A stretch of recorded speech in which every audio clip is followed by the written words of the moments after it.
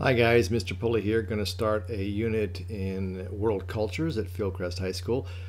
This unit on Latin America. We start off with Chapter 20, which looks at the geography and early history of Latin America. So we're going to move from where we're at in Central Illinois down through areas that include Mexico, Central America, and moving from there even including areas in the Caribbean, down into South America, and all that region is all Latin America. Very diverse. We'll find out why that leads to something called regionalism. Okay, and we're also going to find out a little bit about not just the early civilizations that lived in Latin America, but how that region of the world came to be dominated by a country in Europe, primarily Spain. So here we go. Let's take a look at Latin America, geography, and early history. Okay. One of the things we want to talk about in Latin America is this idea of climate and in terms of elevation.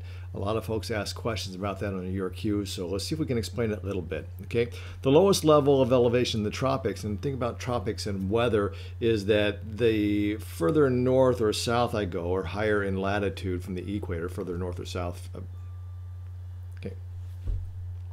One of the things we're going to look at in Latin America, and something a lot of you guys ask questions about on your URQs, is something to do with this tierra caliente, this idea of how elevation affects climate. Okay, so we want to look at that a little bit. One of the areas that's mentioned in there is this idea of being tierra caliente. This is the area from sea level to 2,500 feet. That's the lowest lying area, hottest temperatures. We got tropical rainforests.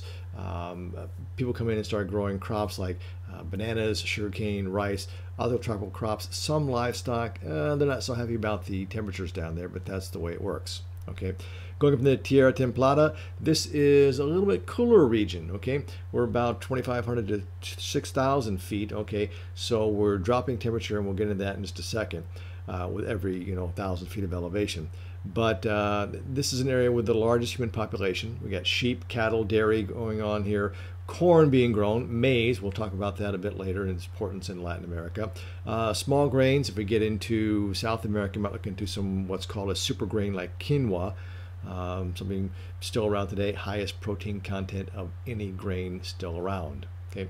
Above the Tierra Templada is the Tierra Fria, and this is typically the three main zones they talk about when they talk about zones in the tropics in Latin America. This is 6,000 to 12,000 feet, which is where the tree line is. We've gone, in this case, another 6,000 feet, a huge range, and depending on what we're going to be at, you're looking at barley, grazing, some potatoes, more in South America. Potatoes came from the Americas over to Europe. Okay, and some dairy operations, and they're kind of showing you on that chart barley, grazing, potatoes, dairy operations in terms of which can go at which elevations. And above that we have the Tierra Helada, the Punta, or the Tierra Nevada. This is where the snow line is. This is where some grazing goes on, but not where much is going on. In fact, the highest area in Central America is the Tierra Fria. Okay, and if you want to look at it more as a true kind of a mountain kind of thing, here's the same thing, a little bit different. Altitudinal zonation. Okay, I told you we'd talk a little bit about climate and elevation, so let's break it down and make it a little bit mathematical, even something my wife would approve of, but here we go. Okay, basically what we're saying is the higher in altitude I go, the colder the temperature. Okay, and this is true in terms of higher in latitude that I go, which is further north or south of the equator. So the higher the latitude, the colder the temperature, the higher the altitude, the colder the temperature as well.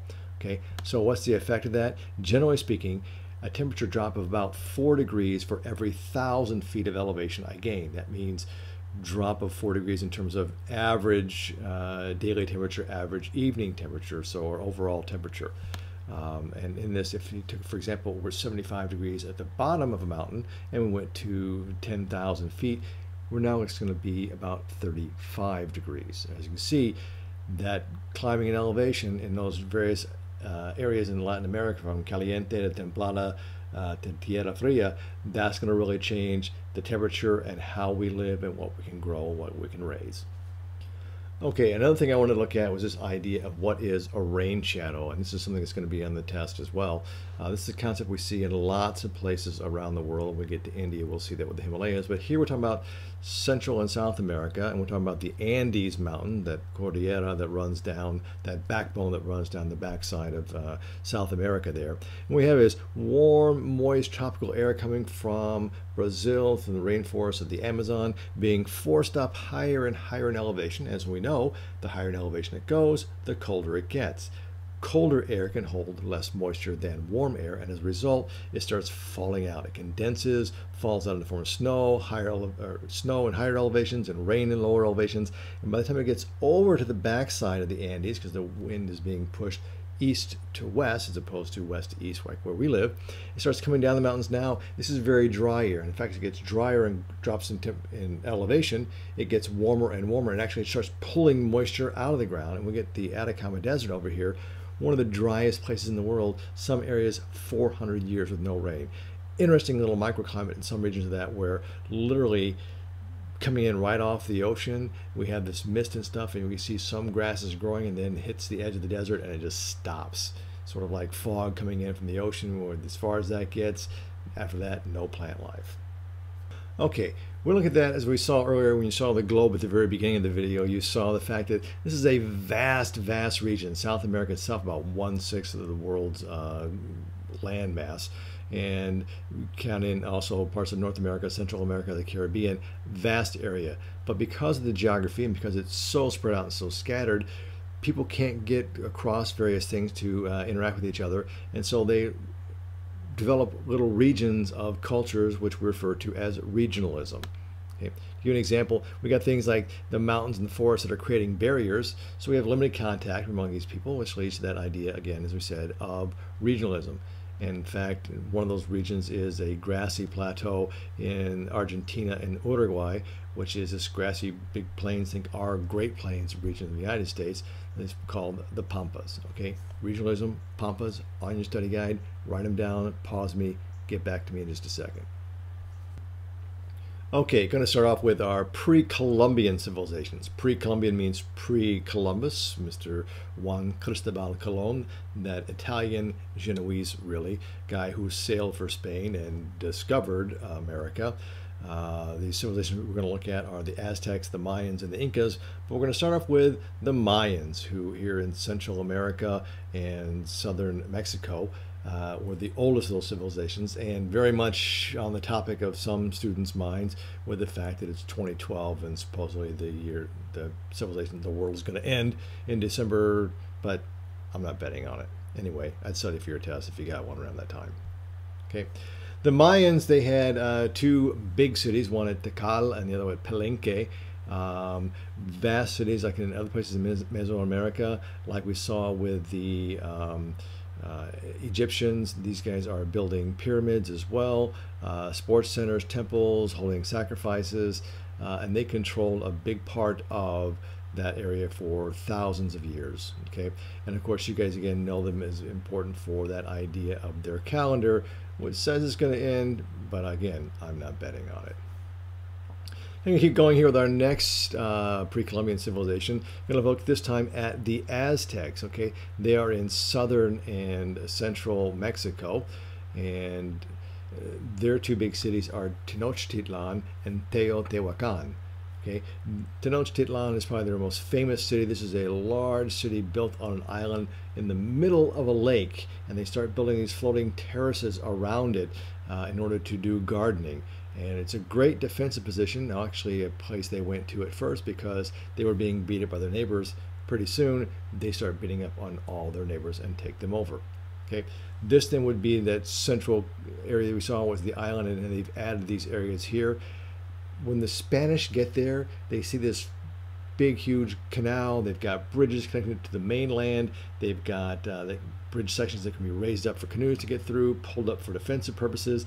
It's so impressive they can't even describe it because they've never seen anything like it in their lives. Okay, now both the Mayans and the Aztecs, an important crop for them, as I mentioned earlier, is the concept of growing maize. Okay, what we might call corn. We look at this, we might say, hey, that's Indian corn, Mr. Pulley. Well, Indian corn is very different from the varieties we grow today as either field corn or sweet corn. This is extraordinarily high in nutrition, a high protein content. As I mentioned earlier, we bred a lot of that stuff out, and now only grains like quinoa, which is native to South America, still have that kind of protein content. Okay, off to finish up our last pre-Columbian civilization, this one being the Incas, the Incan Empire. Going to look at it. It's in South America, running from parts of southern Colombia down through Peru into parts of Bolivia and Chile, and even over the Andes a little bit into Argentina. Okay, that's the last big empire that the Spaniards will take over. Okay, their famous two big cities are Cusco, which was their capital when the Spanish conquistadors arrived, and Machu Picchu, which had been a capital, most famous because it was been found basically intact. It wasn't taken over, it wasn't destroyed, but it was basically abandoned by the Incas as a capital city prior to the arrival of the Spaniards. It wasn't rediscovered by Westerners until 1911 when Hiram Bingham finds it. Okay. The Incans, most notable for their roads, this big, long network, literally stretching thousands of miles down the backbone of South America, requires roads for communications, requires roads for travel, for trade, and this network of roads was highly developed. Some of them still exist today, some of them along flat valley roads, and some of these on literally the edges of mountains. Okay, roads very important for them to travel, for communicate, for defensive purposes. That idea is the same kind of idea that the Romans will use later in their roads, which later influences a later European leader, which then influences a future American president, and I'll make that connection for you guys a little bit later on. Now, the time of the end for a lot of those great pre-Columbian civilizations comes with the arrival of the Spanish, the conquistador, these guys here. Well, not really those guys are just reenactors, but they represent a time period when the Spanish came into Latin America and took over and wiped out most of the civilizations they ran into. People often ask, how does a small group of guys, even if they kind of resemble or fit the description of gods in their religious tales, or even with the fact they have superior weapons, how does a few hundred guys defeat literally armies of tens of thousands of people? Well, part of the thing is, if you've been an empire that's taken over all your neighbors and you're controlling them very harshly, and not only that, you're sacrificing them, human sacrifices to your gods, when these guys come in and try to defeat you, a lot of them join on their sides. Oh, and they had one more secret weapon, disease, smallpox that the Europeans brought with them. Native Americans had no defense against this. They'd never been exposed to it.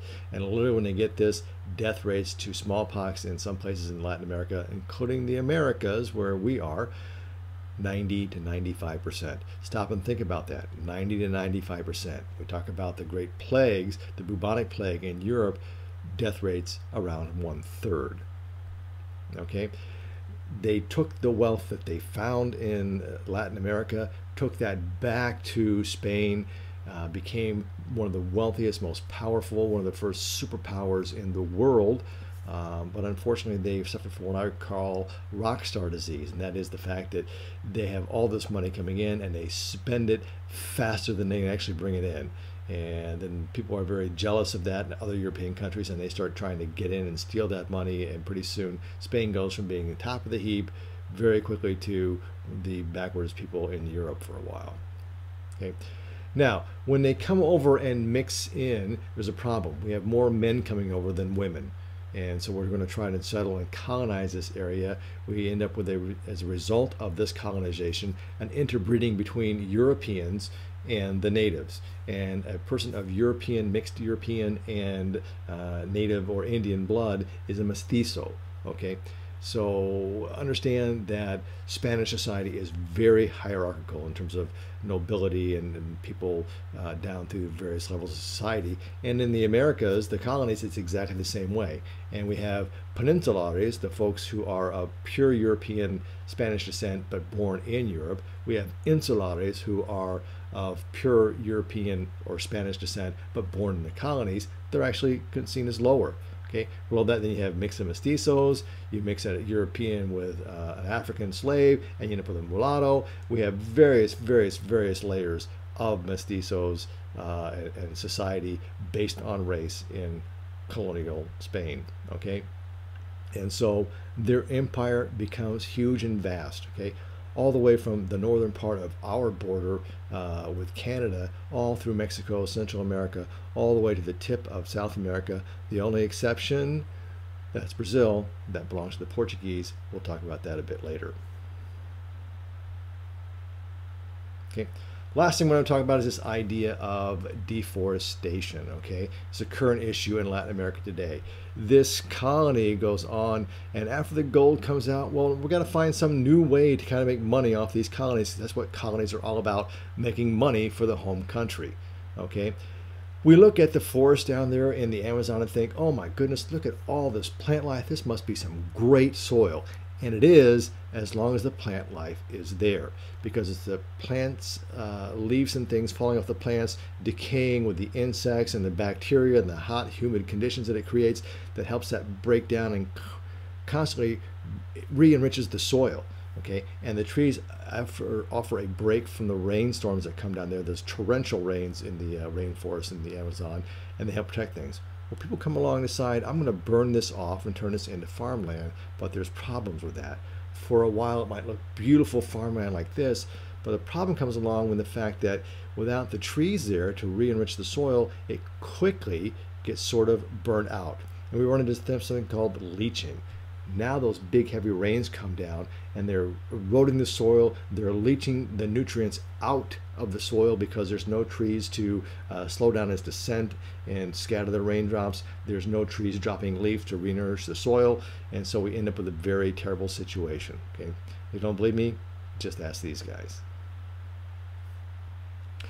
Okay, that's it. A quick look at Chapter 20, the Geography and Early History of Latin America, part of a 4-chapter unit we'll be doing on Latin America, so stay tuned for more videos later. Thanks.